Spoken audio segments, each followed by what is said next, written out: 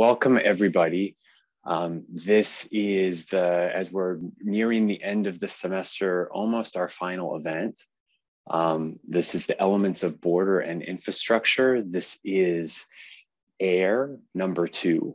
And just to plug the event we have next week, our final event in the series on fire, which will be focusing in the GCC.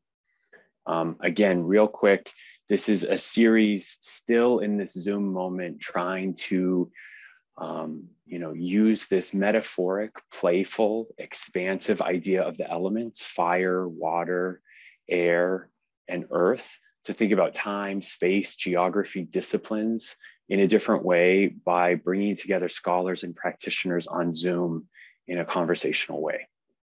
So today we have air. And I just wanted to quote from the abstract that we wrote. Tim Ingold, an anthropologist that we put in this abstract, that air is, quote, not so much what we perceive, but what we perceive in. And so we have 3 scholars here that will be thinking about air as a medium of exchange, of movement in very different locations. And so just by way of how we'll be moving forward, everybody will, the 3 guests will have roughly 10 minutes to kind of offer some thoughts, put their project, some part of their project on the table. That will be roughly half an hour. Then we'll move to some questions between all of us. That will be half an hour, and then it will open up to the public for you guys to unmute yourself. We wanted to encourage you also, if you have any questions as this goes along, just feel free to put those in the chat. We'll get to them. And we like to think of this as more of a kind of an informal conversation, especially as the semester goes on, the flake rate goes down. We're a smaller group, so we hope that everyone will stick around and also have questions at the end.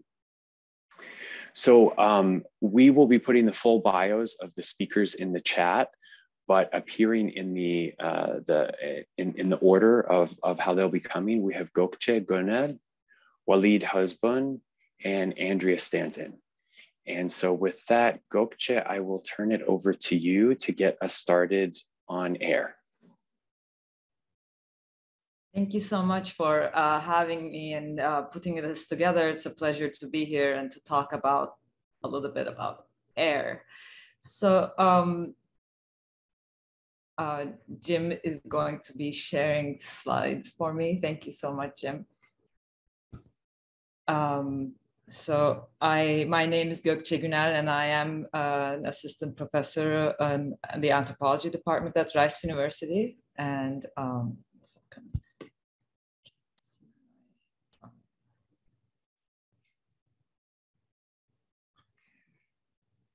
so if you could show the next page, please. Thank you. So in my book, Spaceship in the Desert, I studied the construction of a smart eco-city called Masdar City in Abu Dhabi. And so today I'm going to share some brief thoughts on air conditioning, which emerged from this research. Next, please. So throughout my fieldwork at Masdar City in Abu Dhabi in 2010 and 2011, I attended meetings with architects and energy efficiency engineers to discuss how and when Masdar Institute's building management system would be completed. Masdar Institute was an energy-focused research center. It was set up and supervised by MIT at Masdar City. And during my research there, this building, which was designed by Foster and Partners, was the only operational structure at the Masdar City site. And it provided classrooms, laboratories, office space, and dormitories for Masdar Institute students and faculty. And in the image here, you can see this is from the sort of the first few weeks of Masdar Institute's opening. So this is, you can see the sort of students, staff, and faculty posing in front of the Masdar Institute building here. So about 100 students lived at Masdar Institute during this time, and they were very important interlocutors for my research, as you can imagine.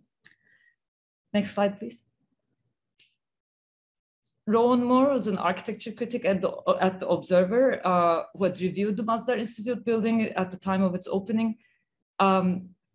refer to the building management system of Masdar Institute as its hidden brain. So building management systems are actually very common technological systems that have been implemented in large buildings since the 1960s. And their purpose is mostly to control a building's indoor environment. And due to the decreasing price of the hardware required for their manufacturing, these systems became widespread during the 1970s. But the smart BMS at Masdar Institute differentiated itself from these previous forms of building management systems, and it was intended to remain outside the conscious awareness of its residents while having a decisive effect on how they lived. So perhaps the analogy of the hidden brain was not so misplaced in this sense. So the implementation of the desired building management system would breathe life into the Masdar Institute building, and it would augment its capacities for automation and control.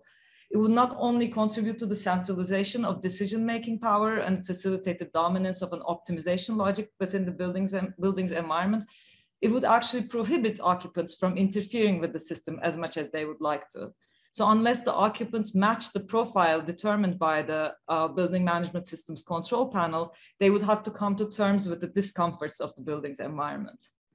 So the BMS control panel on the Masdar Institute campus would engineer new subjective senses of comfort for the building's occupants, and it would stress, and I guess this is important to foreground, that it would stress that this new sensibility would in turn have planetary effects. It would help humanity battle environmental problems, so the discomfort actually had a very clear benefit and at a sort of a global level.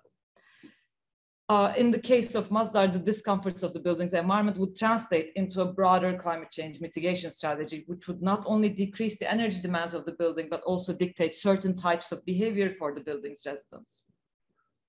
Next slide, please. So here you can see an image of the Masdar Institute labs. And I'm showing this image mainly to say that the building's temperature had been a topic of heated debate on the Masdar Institute campus in spaces like this one. So Brad, who was an executive from Masdar City, whom I interviewed many times on the Masdar Institute campus, offered a lengthy explanation, saying at one point that temperature and air conditioning change your mood when you're in a building, but people have different senses of temperature. Would you like to inhabit a room that's 23, 24, or 26 degrees Celsius? Some on-site architects working with Foster and Partners summed up the discussion on temperature as one occurring between the Emiratis and the non-Emiratis. So according to them, the Emirati students had become used to occupying buildings that remained firmly set to 21 degrees Celsius or even less. Don't you freeze when you go to the shopping malls in this country? Daniel, the German architect who worked with Foster and Partners, asked me. So proposing temperature as a matter of cultural concern. However, stabilizing the temperature at the desired 21 degrees Celsius level would increase Masdar Institute's energy demand significantly. So the architects knew that the temperature would be somewhere between 21 and 26 degrees. And later, after weeks of deliberation and discussion, one on-site architect noted to me that they had settled on 24 degrees Celsius. This decision upset some of the occupants that they acknowledged, but it was implemented anyway. One Foster and Partners architect added that the sustainability that was their goal did not allow for flexibility. It's not possible to have both at the same time, he underlined. Next slide, please. Martin Potter, who was the facilities manager of Masdar Institute, also wanted to make sure that sustainability would not be compromised at Masdar City, even if this would require surrendering flexibility. So according to him, this would be the future of energy management in the United States and Europe as well. The article that you see here in this image, which is titled Masdar City, the world's greenest city, can it work? Assessed Potter's position. So next slide, please. Martin Potter, Masdar's Director of Operations and Facilities, noted that most Abu Dhabi citizens are used to keeping their air conditioning as low as 60 degrees Fahrenheit. It helps that electricity is heavily subsidized. But in Masdar, AC needs to be set closer to 77 degrees Fahrenheit to keep within its efficiency targets. With the ability to monitor exactly how much electricity every room in the city is using, Potter can keep citizens in line. It's name and shame, he says. I'm a green policeman. Next one, please. In another article, which again assessed sort of Masdar Institute's capacities, which you see here in this image, Masdar City, a glimpse of the future in the desert, Potter again was quoted. Next slide, please. Here, residents live with driverless electric cars, shaded streets, cooled by a huge wind tower, and a Big Brother-style green policeman monitoring their energy use.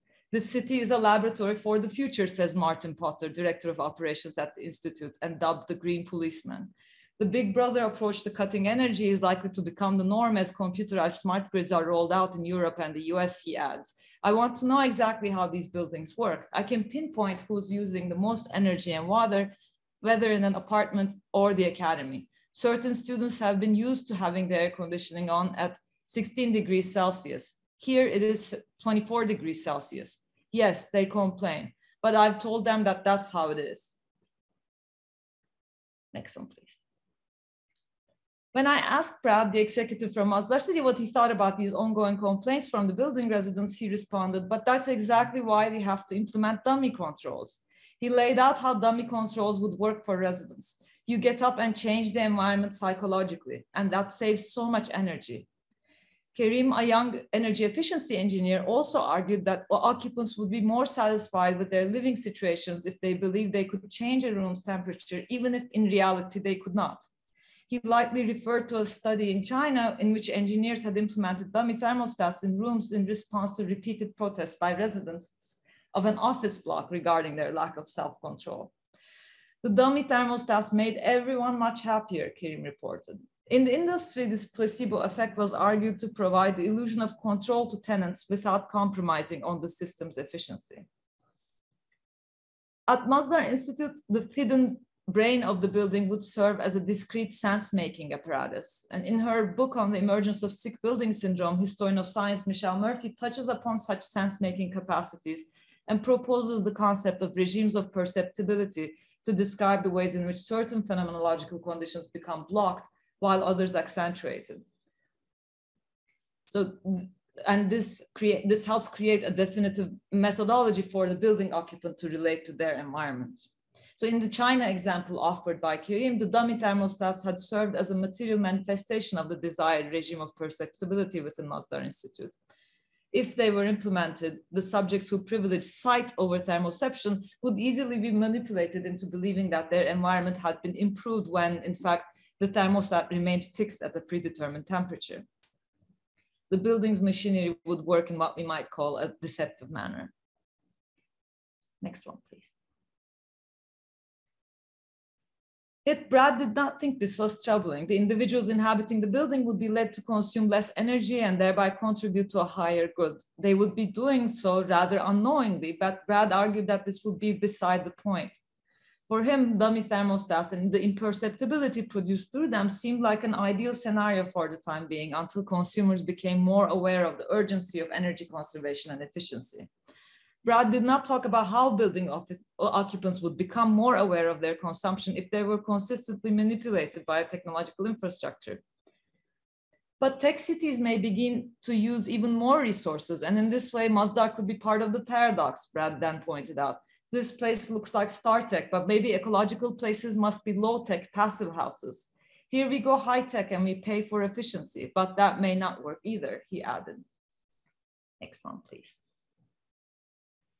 For now, an energy efficiency engineer confirmed there were no thermostats in the rooms at Masdar Institute. At one of the regular BMS meetings, which took place in a room inside the makeshift and provisional offices of Masdar City, it was noted that the absences of the thermostat prevented Masdar Institute residents from tinkering with central environmental conditions dictated by the half-working BMS. Two Masdar Institute students who attended the meetings as research assistants shyly provided some feedback to the other 9 participants, underlining that their rooms, beautiful and spacious in design, were mostly cold and uncomfortable. The students' complaints were logged. The energy efficiency engineers working with Masdar City promised the building would soon be improved. Next one, please. You guys are learning how to use controls. We need a booklet on how all the systems work. It's weird that you never get a how to use book for buildings, Daniel, the Foster & Partners architect, announced during an on-campus presentation in November 2010. The presentation targeted the students who had moved into the dorms only 2 months ago and would help them figure things out. The BMS system is not functioning properly, he said, and BMS runs this building like a ship. And when you don't maintain the BMS system, then you don't run the ship properly. Imagine the BMS as the management unit of the ship, he emphasized. The ship, a life-supporting environment amid an ocean where human life is constantly in danger, was put at risk due to the malfunctioning BMS. But the ship, or what many at Masdar refer to as the spaceship in the desert, would soon be improved with students' cooperation. The last slide, please. So thank you so much for listening. Gökçe, thank you for that. Moving on to Andrea.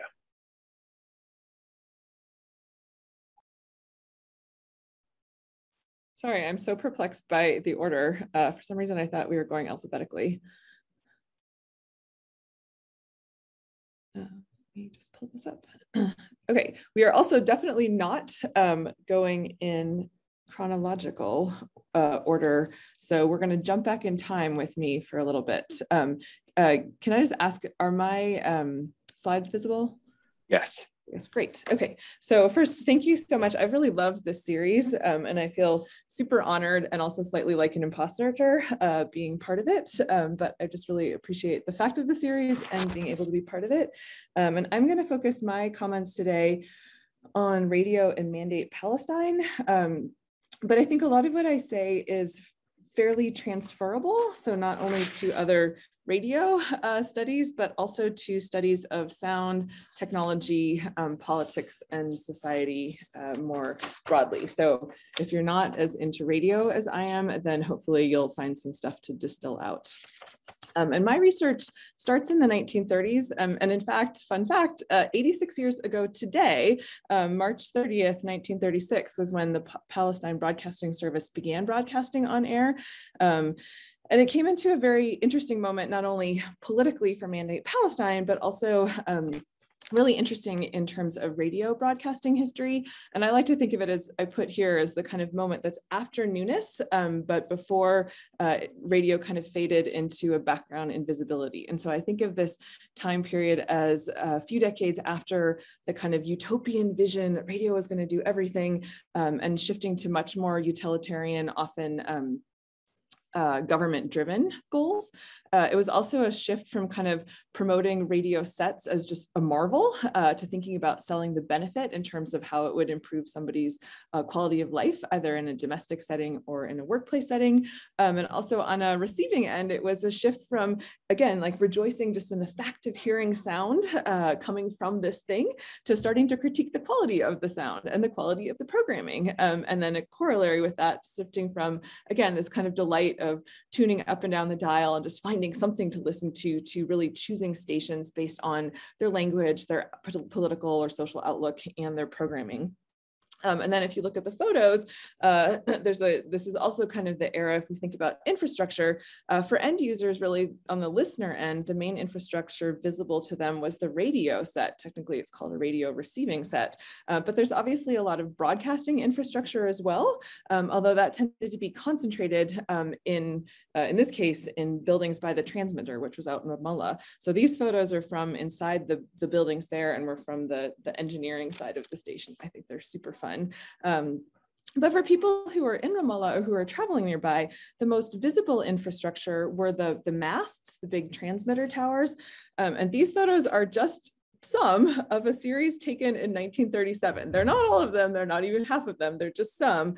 And I think it's a nice reminder, there's quite a lot of photos of transmitters taken in the first half of the 20th century. It's kind of a visual obsession of kind of, a certain kind of modernity made visible. They're really beautiful, but they're also kind of hard to photograph, which I think also comes through in this selection. There's some great, beautiful photos, and then there's some kind of awkward trying to do something interesting with transmitters.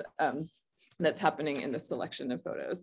So we've got the big kind of hyper visual hyper visible infrastructure on the broadcasting side, and then this kind of big for this moment in time infrastructure, which is the radio sets on the receiving side. And so here again, this is just kind of a sample of 1930s and 1940s radios. You'll notice most are wood. There's some that start to turn to kind of manufactured substance called bakelite in the 1940s. They're pretty big, they're pretty noticeable, and they're also just pretty. They're objects to notice, to look at, as well as to listen with, right? So again, they're not new, they're kind of new, and they're not yet invisible. Many operated with electricity, many operated via battery, which made them more versatile as technologies for technological objects for homes or workplaces with or without electric current. And in terms of infrastructure, these are quite separate from the transmitters. They're quite separate from the engineering. They're actually not totally invisible, because in the 1930s, most had what were called aerials, like a wire or a wire encased in something that had to be put up on a building outside. So it was more easy to tell on the outside. You might think of it as like the equivalent of a satellite dish today. So easier to see on the outside of a building who might have a radio on the inside. But they're quite separate from the broadcasting side of infrastructure. But they work together with major impacts on daily life in similarly kind of noticeable but also unnoticeable ways. And then, like the infrastructure, broadcasting technologies really intertwined with others. And I think we could talk about the world, I could talk and bore you all about the world of modern mechanical sounds more broadly, but here I think it's helpful just to kind of think about radio as really taking hold in what people call the electrical era, which came after the acoustic era, which started in 1925. So radio without amplification technologies or recording technologies would have been very, very different and likely less impactful, because the cost of live music would have been prohibitive compared to the records that I put a sample of, and because the range of sounds hearable would also have been extremely constrained. So I just put here, there aren't really just only two sets of questions related to hearing, listening, and broadcasting. There's probably more like 100 or hundreds of sets of questions, but these are the ones I find both foundational and particularly helpful. First, in helping us get a grasp on what broadcasting, hearing, and listening was actually like at different moments historically. And second, in helping us begin to assess their impacts at the time and also over the longer run of time since the 1930s. I'm not going to try to answer them all today. I'm just throwing them up there in a conversational spirit. This is a really ugly slide, and I apologize for that, but it's also a really important visual. It's a close-up of the tuning dial of a 1938 Marconi radio gramophone, so that kind of technological combo. And if you're either able to zoom in or you have amazing eyesight, you can see the wide range of stations that were presented as available to the listener on air. And I think you can also get a sense that that semi-vertical line is the tuning dial, and so you can get a sense of how imprecise tuning could be. The creation of stations and the assigning of frequencies is, I think, just another curious way that space and place get rearranged with radio. It's not just that a person could tune into live broadcasts from across the Mediterranean, but also that the stations that were near each other on the dial were not necessarily near one another geographically. And then below the dial is a list of stations available to listeners in Palestine as of June 1938. And I'm basing that on program guides that were published in various newspapers and some government documents. And I think there's a few that are missing, right? Like people could hear US stations every so often, and the station in Beirut had just begun test broadcasts, but I think it gives a kind of rough sense of the oral picture of broadcast sounds available at the time. So listeners could tune into many stations, or alternatively, those wishing to tune into one particular station might have to deal with overlapping frequencies and broadcasting interference. But their access to and interest in any particular station was also kind of interpolated by language. So these were broadcasting in a whole range of languages. And I think that this points back to some of the questions that I put on the previous slide, because political folks, including some broadcasters, tended to think about people tuning in for news and talks. News was certainly important, especially in crisis moments, but it's not clear that it was always the driver, right? That people tuned into stations sometimes when they understood the language of broadcasting and sometimes when they did not. So what was that stuff vibrating its way through the ether? I ordered this list by category, by the percentage of on-air time. And so I'm saying that the largest percentage of on-air time was actually silent, static, or interference. And then I've kind of added in some quotes from memoirs or diaries where I have them. Music was the second most in terms of time on air. Then there were talks, educational talks, historical talks, all kinds of things. Plays, stories, and poetry. I actually didn't, unfortunately, have a great quote for that, but there's a lot of really great stuff in the kind of cultural side of programming. And then on the further down in terms of less broadcasting time, children's programming, and then news and different kinds of prices for things, commodities prices on some stations, and then weather. News, again, super critical during crises, tightly controlled by different stations, and just the tiniest fraction of broadcasting time, in large part because of the concern that news was so likely to provoke responses in listeners.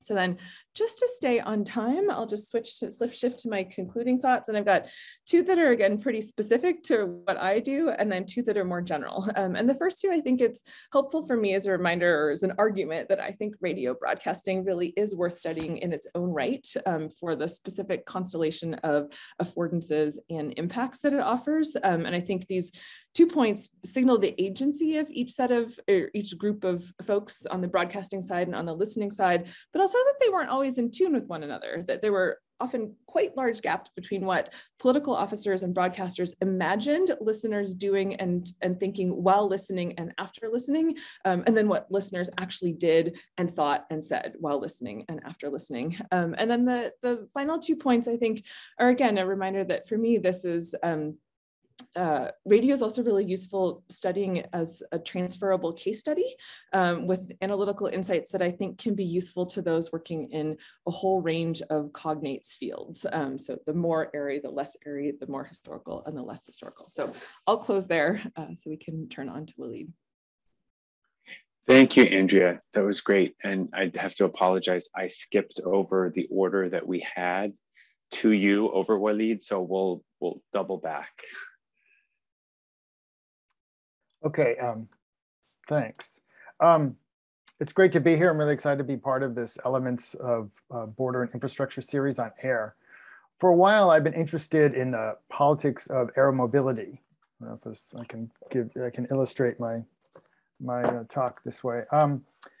By the end of the 20th century, air travel became a defining aspect of modern culture, impacting diplomacy and commerce, tourism, obviously, but also the dynamics of diaspora communities, how we understand the meaning of places, cultures, and cosmopolitanism, and even the life and work of academics.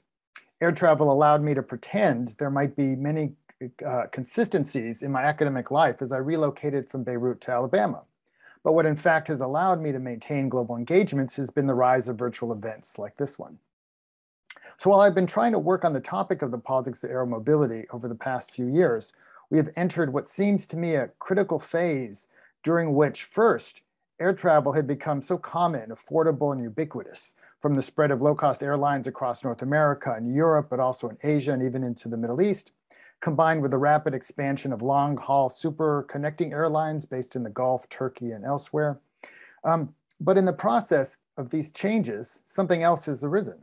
Many have begun to consider the notion, once thought to be dystopian by many, utopian by others, of life without air travel.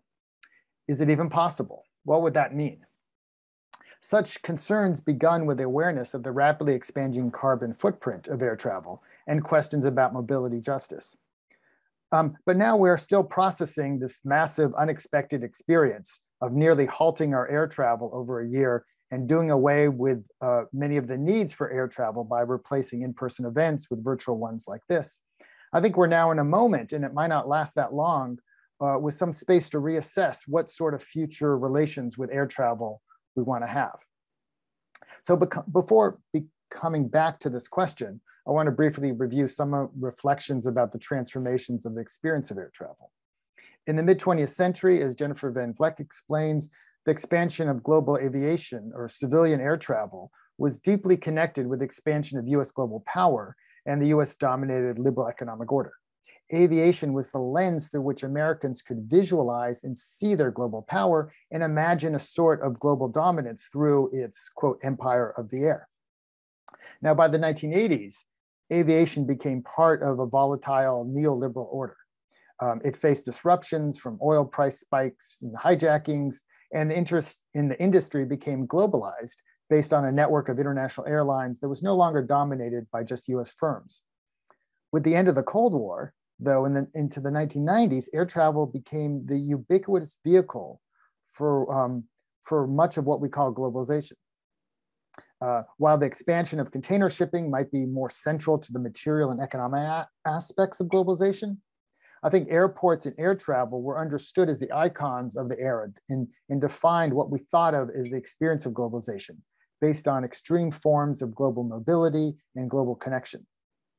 Sociologist Mark Gardiner wrote a book called Life in the Air, based on his experience of living a bicoastal life, witnessing the experience of deterritorialization, in which identities and cultures became unrooted from fixed locations. Now, while this September 11th attacks shut down air travel and US airlines struggled for a couple of years, we've since experienced a new level of securitization of air travel and suffer much from the security theater of TSA checkpoints. Looking back, it seems that into the 2000s, air travel became an everyday American experience, and soon, with the assistance of Gulf Airlines and low-cost airlines in Asia and elsewhere, more accessibly globally. One of the best chroniclers of this era is English professor, cultural critic, and one-time ground crew staff member at Bozeman Airport in Montana, Christopher Scheberg, who through a series of books has investigated the everyday experiences, material features, and cultural representations of airports and air travel. He reflects on interesting paradoxes, how the activity of superfast jet flight central to air mobility for the traveler is mostly sitting around motionless in a small seat, suffering weather delays or standing in line. He also notes how technologies like mobile phones have transformed the experience of the airport and flight, and have become the kind of the medium of air travel. Everybody's kind of watching their phones. That's much of the experience of being in an airport or an airplane these days. Nevertheless, Scheberg never tires in his efforts to observe every detail of the airport and flight experience. And for me, one of the most exciting recent interventions that can inspire, I think, a rethinking of the experience of flight has been from the failed PhD history student, Mark Van Honacker, who became a pilot on long-haul flights for British Airways, and now a successful author who writes beautifully about airplanes and air travel in a way that I find re-enchants the experience. His book called Skyfaring, it offers the perspective of a pilot. It recounts how pilots navigate their route with waypoint locations and through radio communications, which is still central to air travel. The radio has long been a critical feature, and we could talk more about that. He also explains how pilots don't get jet lag so much because their sleep rhythms are suited to their work schedule, and which includes sleeping on long haul flights and things like that. But instead, they tend to get place lag, as their sense of place gets scrambled as they spend time in different locations. What's really wonderful about the book is how it explores the materiality of flight. He reminds one of the technology of flight, that the plane is a machine, and how it navigates changing air pressure, and how planes cross over water across vast seas, but also fly through the water of clouds. Most travelers these days, I think, really fail to think about flight in these ways. One thing I learned from the early depictions of air flight is how airlines long sought to get travelers not to think of air travel as flight, but like creating interiors of planes that look like living rooms and offering entertainment in the sense like a kind of sort of more of a domestic environment. They were concerned about the fear of flying and making passengers feel safe. So, after reading Skyfaring, I think, once you start thinking about turbulence and understanding more about it, you come to think of rough chop more like the experience of a speedboat ride at 3,000 feet, rather than somehow a feeling of insecurity. But now I want to switch from enchantment to gloom. We cannot think about aviation without considering climate change. Just before the pandemic hit, commercial aviation was calculated to contribute a few percent of total global greenhouse gas emissions. Now, while a small percent, this share was growing and expected to rise rapidly with expanding global air travel. But in this case, even just a small percentage represents a disproportionate share of activity and the people that are involved in it. Some suggest that if left unchecked, air travel could consume up to maybe a quarter of the available carbon budget if we really did want to limit climate change to 1.5 degrees centigrade. Meanwhile, within the global movement against climate change, there's been growing activism against the expansion of air travel, against airport runway expansion, and even a movement sometimes referred to as flight shaming. If we're going to take seriously the challenge of climate change, we need to rethink aviation and air travel and be part of that effort. So keeping in mind these environmental concerns, I just want to end more broadly by posing the question of if and how we might rethink the centrality of air mobility. Living in the middle of nowhere here in Alabama has given me new perspectives on place and distance. I clearly value my global connections, but it's also exposed me to differential mobilities. I've more than once stood in line or boarded a flight in Birmingham, Alabama with a middle-aged person who was going on a plane for the first time. Now, while I don't have answers or even really a suggestion for the future of travel, I think it's important to consider the profound implications of whatever direction we choose. More travel, less travel is something to think about and have discussions about within different contexts, including, let's say, within academia and within other circles. So thank you. Thank you, Waleed. We're going to all come together into a larger Hollywood square here. Thank you, everybody, for your comments, the different places, times we're at. This is, I think, what's really lovely and also difficult about these events, especially with something as, dare I say, slippery, evasive, invisible as air. And so I wanted to maybe just start with a question. And I think some of you maybe were starting to do this. I was thinking about, these, this feeling with the air and thermodynamics and comfort, the listening or the perceptibility of the radio, of how it's transferred. And Waleed, everything you're talking about with movement and mobility.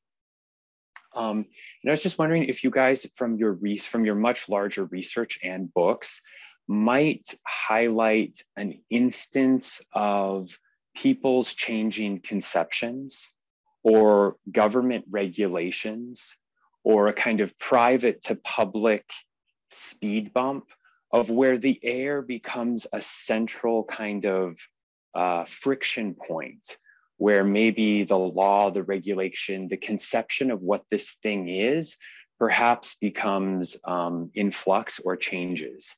And so this is just a broad question of, maybe pulling back to the medium itself. And if in your different research, you have something that maybe kind of highlights that individually.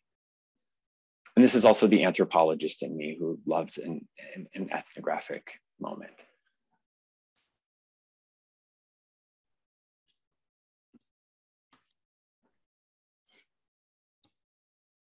And that's open for anyone, yeah. So I can talk a little bit, I'm not sure this is my research, I feel like it's background stuff, but in terms of radio broadcasting, the major friction point comes, and it has to do with the geography of Europe, which turns out to include the Soviet Union and everything south of the Mediterranean. It comes with interference, right? So most stations in the late 20s, early 30s are broadcasting on what we today think of as AM radio. Just to shorthand it, it's a little more complicated than that, but that's essentially it. And those waves are medium waves, again, to shorthand things a little bit.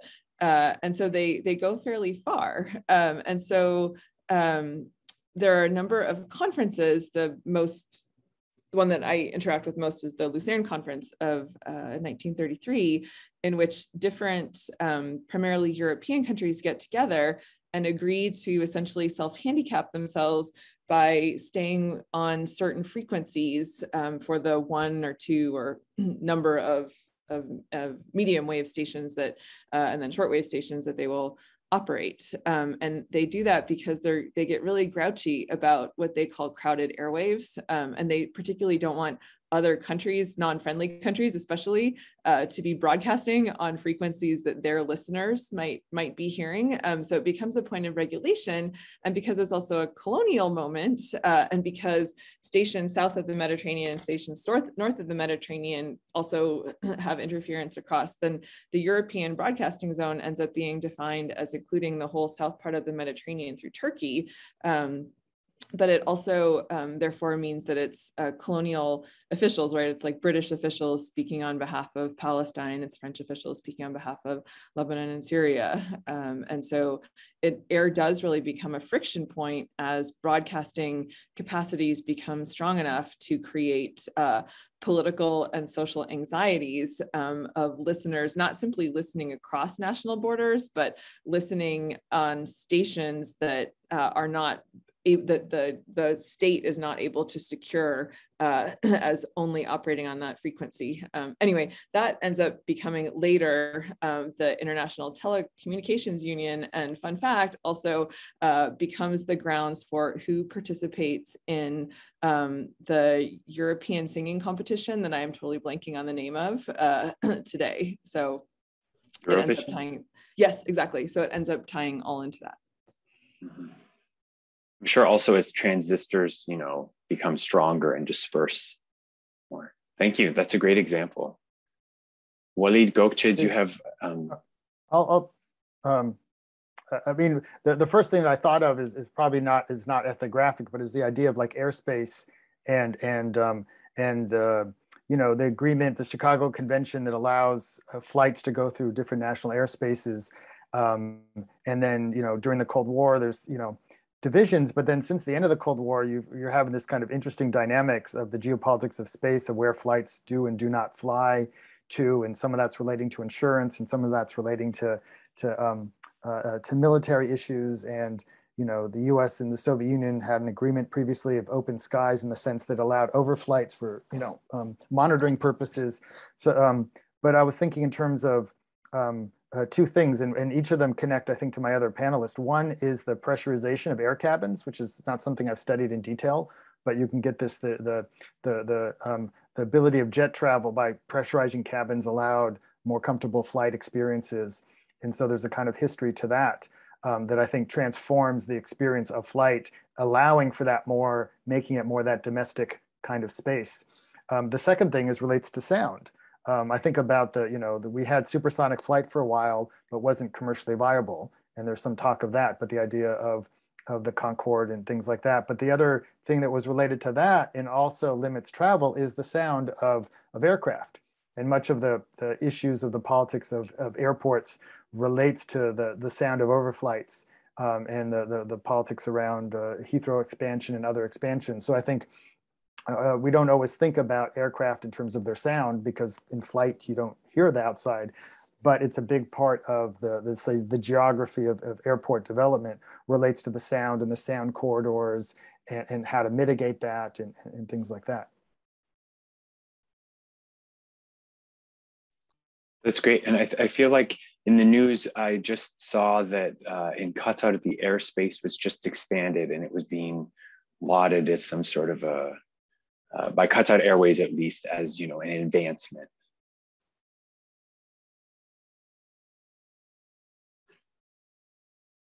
Gökçe, do you have? Sure, I can say something, and I think it, in some ways, I think it echoes Waleed's and Andrea's comments as well, in the sense that it is a tension that's mainly about scale. So in the piece that I sort of shared, I think the main tension that's about air is about how to set air conditioning. What temperature should what purpose should air conditioning serve, and should it provide comfort to all individually based on their demands, or should there be a sort of like a unified system that's not flexible but that serves a higher good? And so and I write about this more extensively in the book, but this debate that I talked about briefly transformed into a larger debate at Masdar, which was about sort of whether we should comply with the logics of a technocratic dictatorship, and why we would choose to do that. And so some of the people who were working on the projects that I shared labeled their own projects technocratic dictatorships that follow the very sort of a very strict logic from their perspectives, but then they legitimized that logic by arguing that this was the only way to mitigate climate change, and that if these sacrifices were not made by the individuals, then there would be, that there would be more significant consequences. So the trade-off is always positioned as this kind of trade-off between the sort of the climate change mitigation at the global scale and the sort of the individual's very specific sort of capacity to choose how they want to live. And so, and in that choice, even though they saw the sort of what they call the dictatorship tendencies within a regime of governance of this kind, the engineers and scientists I work with always said, yes, we have to have a technocratic dictatorship. And again, I think the abstraction there is really important, I think, to think about that abstraction of serving a higher good becomes the sort of the legitimizing logic for different kinds of different systems of oppression. And I think this is just one example that can be sort of replicated in other kinds of settings and other kinds of ways. Yeah, I'm not sure exactly how, I mean, if you want to sort of push the sort of the elemental quality of this example, I guess you could say that air is for whom in this case? Is the air for the sort of the individual residents of this community who want to access sort of very specific temperature conditions and very specific levels of comfort? Or is air for everyone, for the globe, and so for all of us to sort of inhabit in a sort of in a sort of a livable way, I guess, yeah. And I saw a question on the chat asking if this community that I described still exists. So Masdar Institute was closed, and so now in this building that I described, there's a different research center called Mohammed bin Zayed University of Artificial Intelligence, and it has partnerships with Chinese universities, and its main function or main focus is no longer renewable energy and clean technology, but instead artificial intelligence, surveillance technologies, and machine learning. Gökçe, thank you for that. I mean, it's also, I think what you signaled in the end there, a really interesting question of not just, you know, what we can experience, what we can be in, what we have access to, and for whom. And so it's interesting what Andrea just mentioned of, you know, maybe in this kind of air alliance of countries limiting the reach, right? Even though we might not know about that or necessarily perceive it. And even your example of this thermostat, right? I mean, it makes it's like a Black Mirror episode where you're trapped and you can't even adjust the temperature, and it becomes like a mind game there. And so this idea of, you know, the regulations, the decisions that are being made behind the scene through which, you know, they move on this medium as you guys talk about in such different ways. We will be coming to Q&A with the public, and you guys will be able to unmute yourselves if you have a question. I see Karen. Karen has a comment. Yes, we are in this COVID moment clearly all around the world, and it's one of the good things about this, but we hope to also have events back in person. So while everyone is, again, hopefully thinking about a question, you can just raise your hand and we can come to you. I guess this might be a difficult question, the way that, you know, science technology studies, technology broadly kind of intersect what you guys are working on. And, you know, I guess as you were all talking, I was thinking about the devices that we have that mediate our connections here. And so, Andrea, you had these great examples of the early radios. Waleed, you know, I think I was thinking about your description of the airports, the airplanes. And so I was wondering if you might say something more about just kind of this mediation through the devices.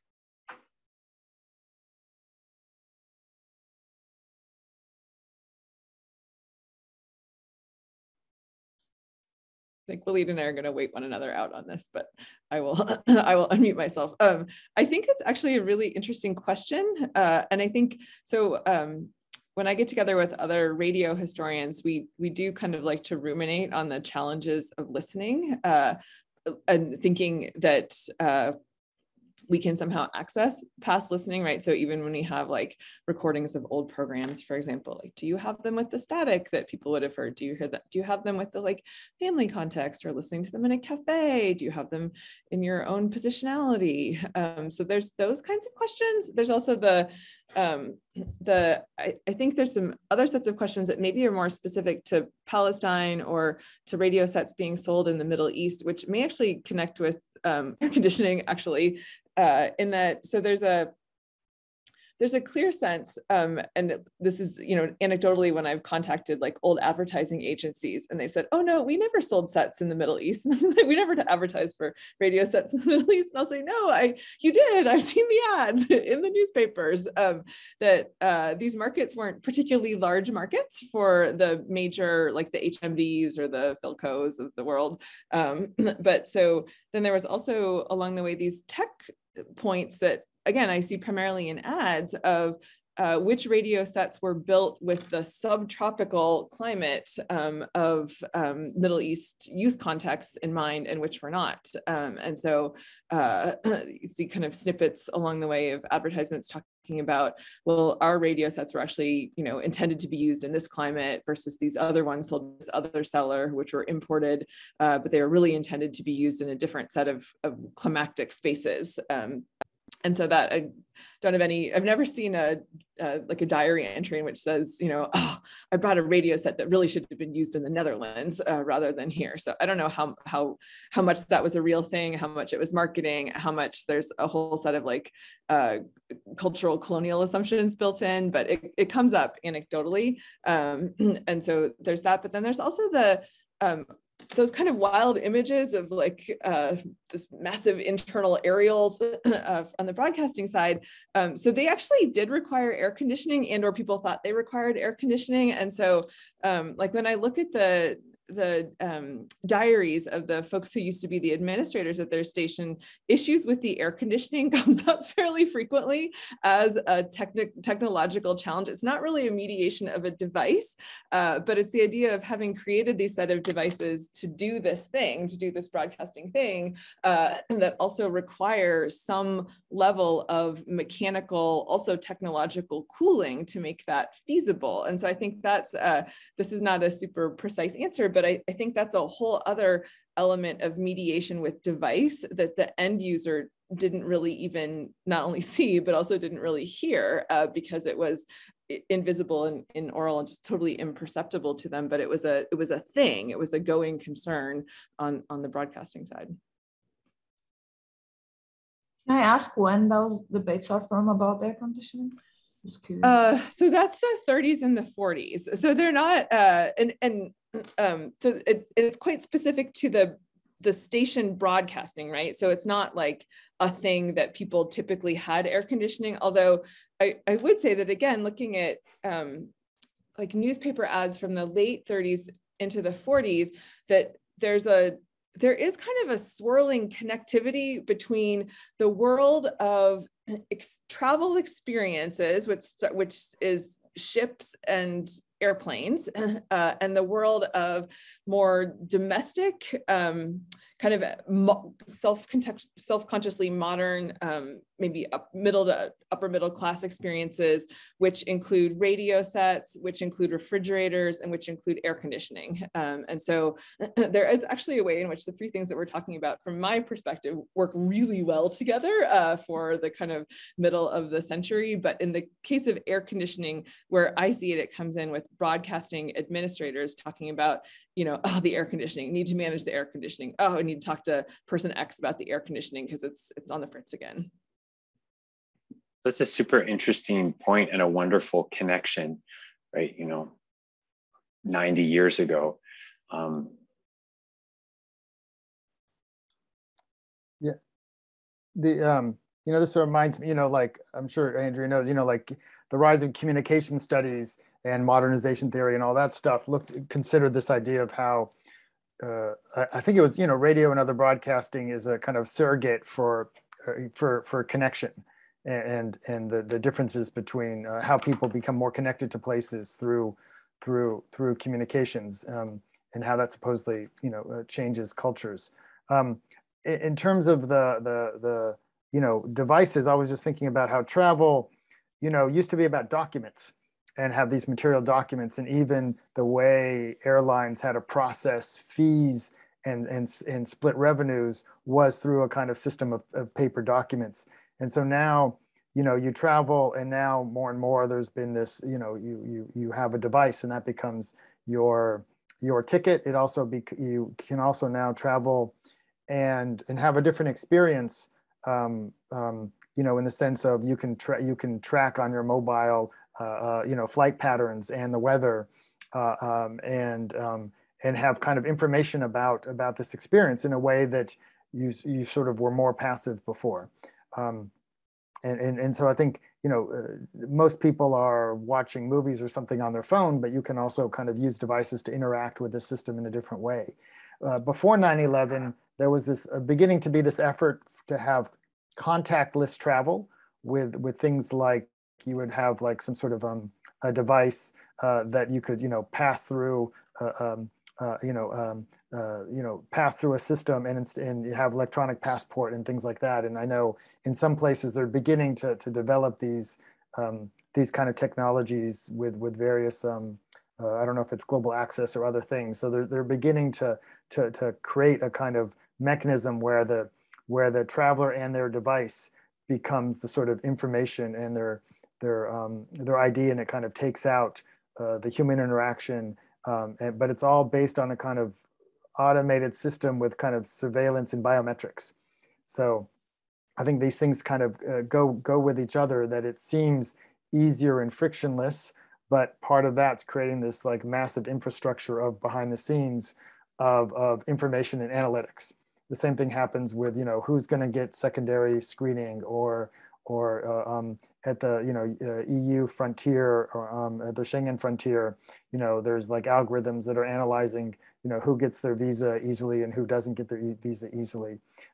So I think some of the shift towards the devices makes it seem more easy and frictionless, but at the same time that's based on a broader kind of infrastructure of kind of surveillance and monitoring.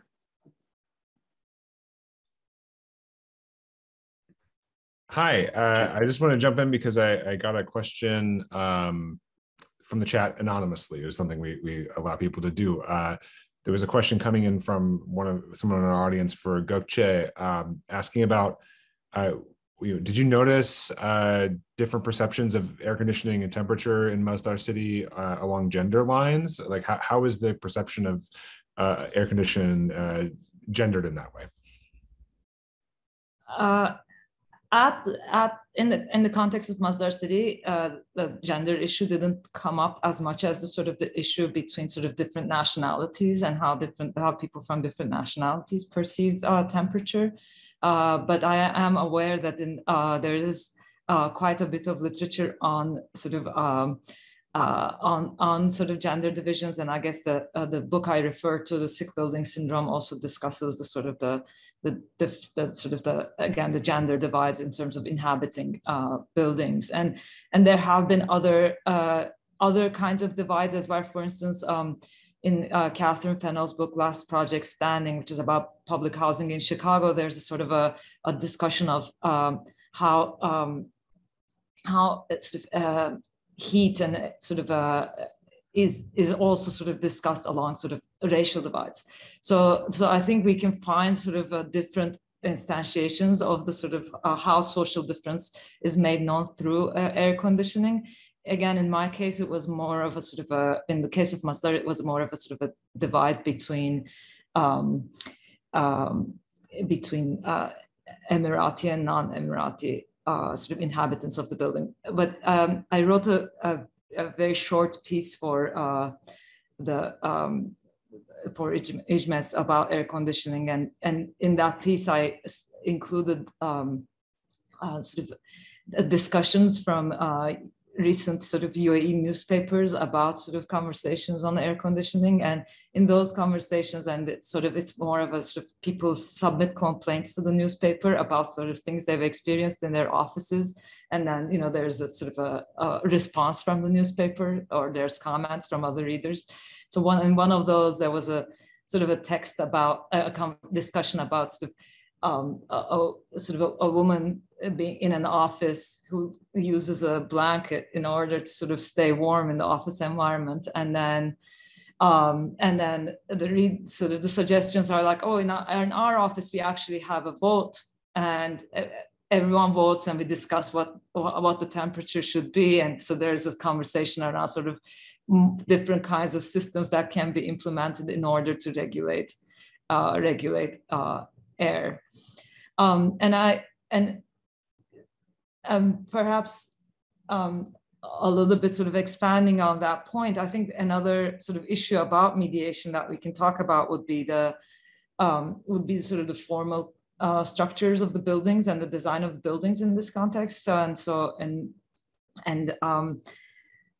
Architecture scholar Jiahui Cheng talks about sort of the idea of thermal modernity. Again, I talk about that in the HMS piece, where there is a sort of emergence of air conditioning, and the implementation of air conditioning in buildings changes the relationship between the indoors and the outdoors, and changes the sort of urban design patterns, and therefore it's actually the sort of the mediation that we experience through air conditioning is not only about the sort of the indoor environment, but it is actually about both the sort of the architecture and the urbanism that people inhabit. So, I mean, in the sort of the Q&A, I very briefly talked about the sort of the global scale and how we can think about this in terms of climate change. But I guess maybe if you think about only the sort of the city, the space of a city, we can also see how the mediation of air impacts life. Yeah, and maybe just to add to that, the thermal modernities, and coming back to what Andrea's saying with the kind of unseen cooling that had to happen at the radio station, what you just mentioned, Gökçe, you know, what comes to mind are like the hotels in Beirut, right? Or within the larger Middle East, this kind of, when Andrew's mentioning the 30s, the 40s, AC coming, and where did AC go, right? The movie theaters, the hotels, certain types of places for certain types of people and activities. Laith, it's all you. Welcome. Thank you. I have a question for Waleed and a question for Andrea. Waleed, this might be a little less relevant in the era of aviation you're primarily interested in, but I'm wondering how you think the optic of the air, or like the bird's eye view, sort of more colloquially, fits into how we understand the experience of flight. The reason I bring it up is I study Iraq in the interwar period, and I keep coming across, and I'm interested in how this unique value of bird's eye view seems to be shared between Royal Air Force bombers and air policemen, essentially, as well as archaeological survey photographers and air tourists as well. And it seems to be like the same thing they remark upon. And Andrea, I wondered if you could, I know this was in your presentation a bit, but I want to hear more about the sort of cultural side of interwar broadcasting in your research. And this might be a bit too specific, but a bit selfishly, I'm interested as well if you've come across sort of radio travelogues or other sorts of mobility-focused broadcasts, because I've found references to them primarily for American and British audience, but I'm just curious if that's something that's come up in your research. Thank you. Yeah, I mean, that's a great question, and it's something I don't focus on directly, but have looked at. And in some ways, I'm kind of curious about how that experience of the the plane's eye view, you know, first develops and what kind of imaginaries that creates at the time. Because you do have, you know, and then, you know, like Wendell Willkie traveling around the world in early 1940s or so, and kind of imagining that now the world can be one, that, you know, that you can, now you can cross differences and the differences between people are going to matter less, or you get some imaginaries that sort of see that like in a borderless world, you know. But we also know that a lot of those imaginaries are kind of very deceptive, and kind of erase the territorial politics that still, you know, kind of matter, and a lot of power is rooted. That the plane's eye view becomes a vehicle for controlling territory. And, you know, the studies of rock and the role of air power and these kinds of things are surveying territory and managing territory, managing populations. So, you know, I kind of see that history becomes that view, and rather than trying to realizing the transcendence of boundaries becomes a vehicle for controlling territory. And just to zoom today, you know, people don't see territory so much through the airplane, but they see it through drones and they see it through satellite technology. And so that's become the new kind of ocular that can, you know, have, and you find that, you know, just following the war in Ukraine is all about, you know, satellite intelligence, or the war in Syria to a certain degree, you know, where we're seeing things, you know, through these kind of more mechanical visions as opposed to the individual vision. So, you know, I'm not sure exactly what that means, but I do think people, you know, no longer kind of have that experience of seeing the earth from above. It's much less part of the experience, but they're used to seeing it through, even when you're flying on certain airlines, you'll get the camera that's looking down. And so people will look through, mediated through that camera rather than through their own kind of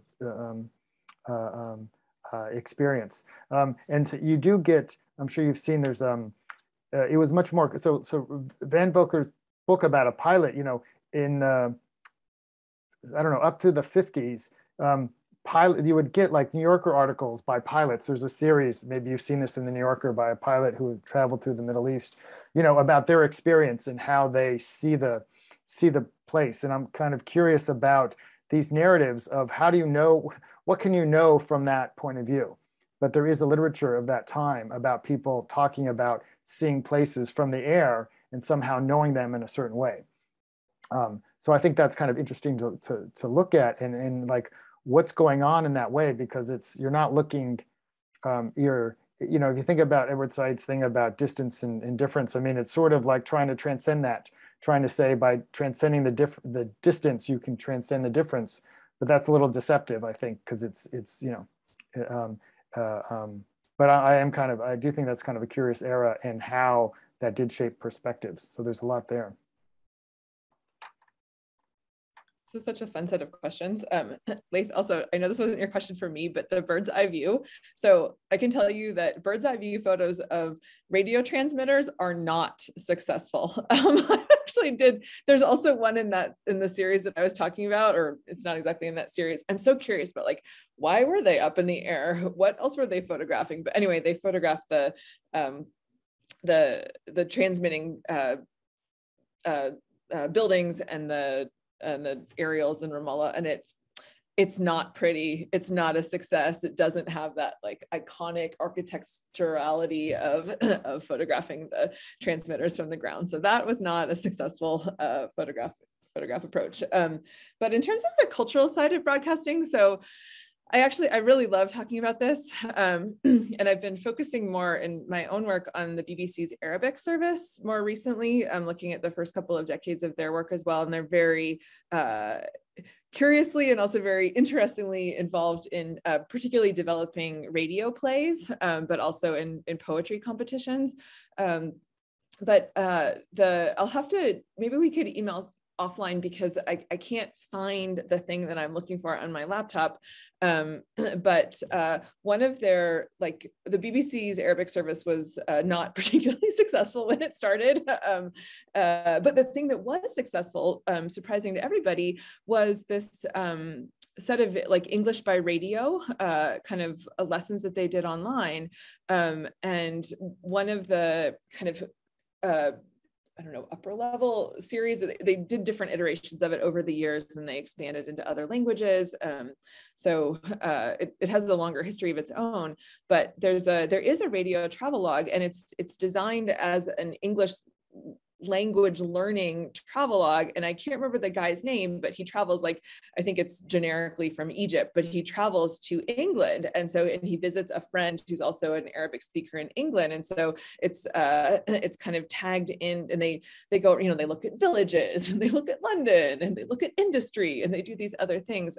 So it is a radio travelogue, but it also has this other, it has this like imperial purpose of, explaining England to listeners, but it also has this pedagogic purpose of kind of connecting people across multiple languages. So that's the main one. And I have all kinds of archival stuff on that if you'd be interested. So I'd be happy to chat about that further. But it is the cultural and entertainment side of radio in terms of what was on air for most of the time that any station was on air. It really is that kind of programming, and yet, because so much of the history of radio has been focused on propaganda, particularly in the mid-century, because it overlaps with the World War II and then the Cold War, the news broadcasting has really taken kind of the primary focus of a lot of the older scholarship.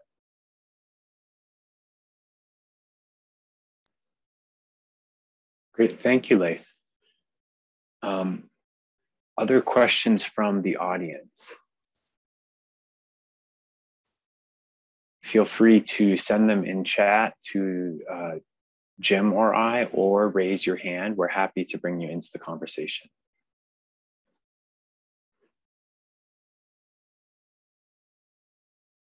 And maybe just while we're waiting for that, the panelists, any comments, questions of your fellow panelists, their projects, other connections? I think Andrea and Gökçe, two of the things you guys brought up amongst what kind of came up here were really interesting connections that I hadn't even seen.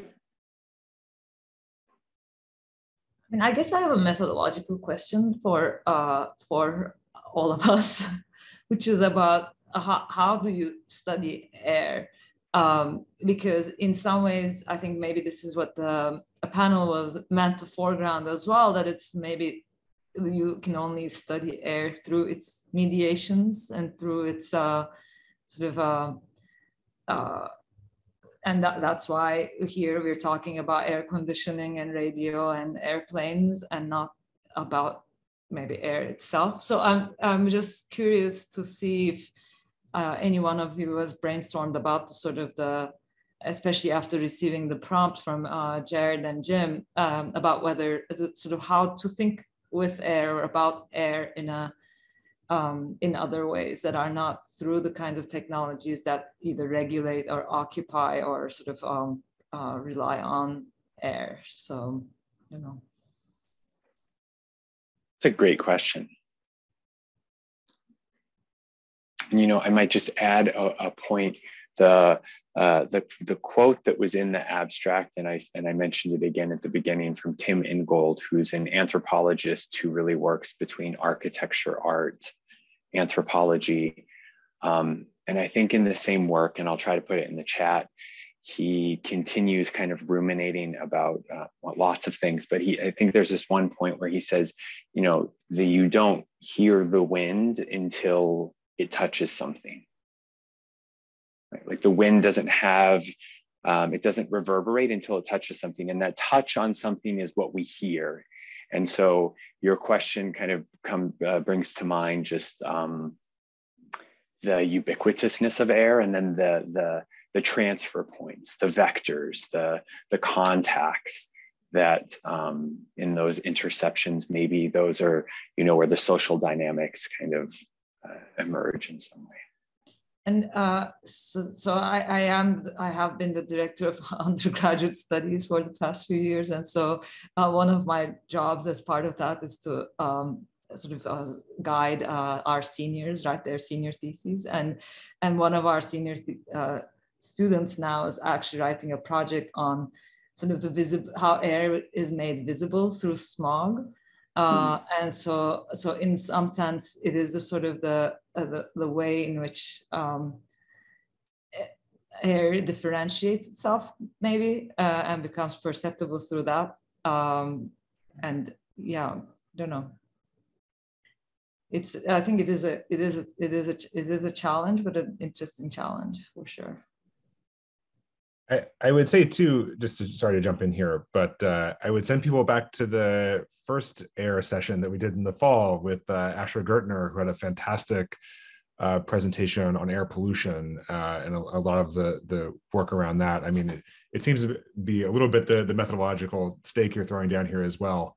What is air and what is it composed of, and how do we study that methodologically differently than the way we study its mediations and that sort of thing? So we put a link to the chat to that awesome discussion. And also I should mention, I mean, Gökçe, your work came up, I think, in the midst of that discussion. It was a big, one of the wonderful things about this series is how exactly, each of the panels is kind of connected to each other in their own citations in that way. So I want to thank you for being here with us, and as well as Waleed and Andrea.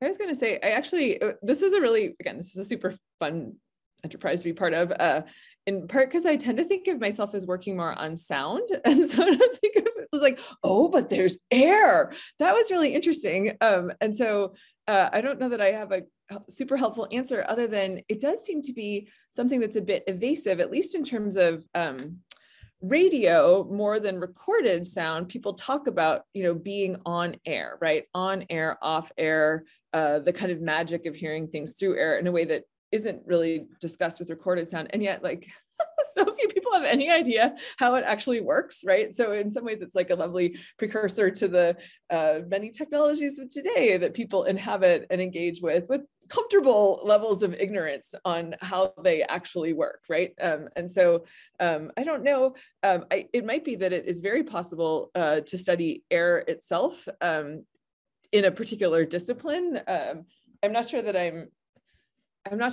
super disappointed for myself in studying the mediations and maybe studying the interplay between the air or the air and the waves, the different kinds of waves going through it and their interaction. But I really appreciate that question. It's very thoughtful. It makes me think that one of the things, that we, or at least, I study is it's probably about distance more than it is about air. Because it's about how to connect distances, and that air is the means to connect distances in the same way that radio is also a way to connect across distances. But the thing I get from and reading this book, Skyfaring, talks about much of the medium of air for flight is actually water or clouds or weather, or temperature, which is air, but it's affected by things that change temperature, which could be the sun and different forms of energy. So you start thinking about, and then I had a slight interest in the early development of aviation in the Middle East, looking at how what enabled it was weather analysis and prediction. So one thing that the U.S. Army first did when it was setting up airports in the Middle East was develop capabilities in terms of weather prediction, and this is something that the first airports that were that were developed needed to know how to do and learn to do. So I started thinking about how much of it's not just about distance, but it was earlier on. It was really important to think about all those things that are in the air, because that's what needed to be navigated to enable air travel. Was navigating the weather, navigating in darkness, and so some of that related to radio and other things like that. So yeah, that's an interesting way to think about it. And then also the idea of things like turbulence and things like these, that are part of the experience of air travel is really about where you experience the air, and some of that's because it's coming up against your machine, and so that often yeah, it doesn't come in the analysis, but it's important to think about, especially in an earlier phase. I think to the degree that people don't experience or feel that they're going through the air is something that's maybe part of the current experience. But if you go through the history of it, it was much more important in the earlier phases. And then the effort of the experience to commercialize it was to try to sort of insulate it from that experience. That's great. We have a couple of minutes left. If there is another question from the audience, we're trying to keep up with some of the references, just throwing them in. And thank you to anybody else who's also adding to that. I guess I mean, to follow up on the discussion that's happening here and now, I mean, I guess another question might be then the difference between what atmosphere and air, because sometimes I think we tend to sort of treat those as being the same thing. But I wonder again, this is to sort of add to the sort of the earlier methodological question, if there is a methodological difference between studying atmospheres and air, or if there is a certain, or because in some ways, again, we could think of all three of our presentations as about being atmosphere as well. And I don't know if this would, I mean, generate a different kind of perspective on our projects than if we didn't see them as being about air, but about being about the atmosphere instead.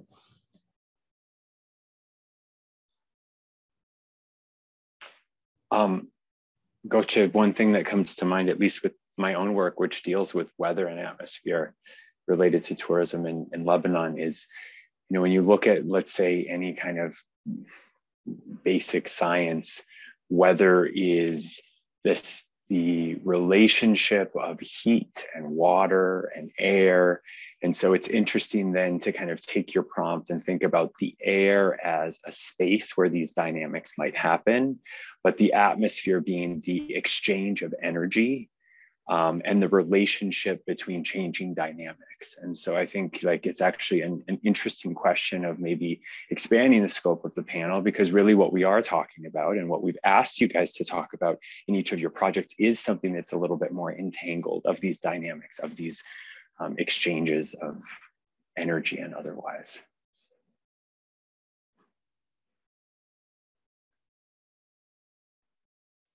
I actually thought you meant atmosphere as a metaphor. And that sounded amazing. Although this also sounds quite amazing, like actual physical atmosphere also sounds amazing, just a bit different. But if we were gonna go with my error of atmosphere as a metaphor, I was also thinking that like that actually would work really well for things like programming or the listening spaces, right? So listening in a family context, listening in an individual context, in a work context, or listening again, like to recorded music or to broadcast things. But I see lots of descriptions in people's memoirs of not having a gramophone or a radio. And so standing outside somebody else's shop or house in order to listen, and or just being glad that the walls were thin enough that they could hear what was playing in the place next door where someone did have that. And so from an atmospheric perspective, from a metaphorical atmospheric perspective, I think there actually is quite a lot to be done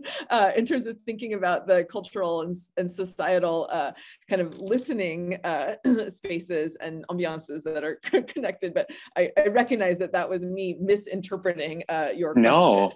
No, not at all. To jump back in, I mean, I think I'm talking about the science as like a way that we can maybe deploy the metaphor, but it's actually like that hawa, zhao, like you walk in and like there's just like what's the energy in this room, it's off, or you know, that affective, emotional, the sensibilities that are transferred through this medium.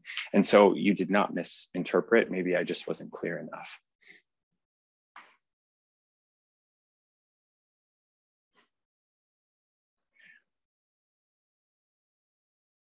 So, Waleed, did you have anything to add to that?